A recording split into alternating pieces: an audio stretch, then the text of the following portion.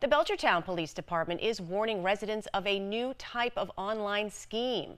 The police department says a notification pops up on a person's computer that says a device has been hacked, and a phone number appears instructing the user to call the number to fix the hack.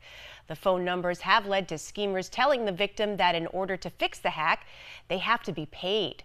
The person on the phone instructs the victims to pay through a wire transaction or investing in Bitcoin.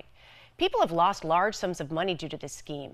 The Belchertown Police Department is saying, if this happens to you, do not call that number.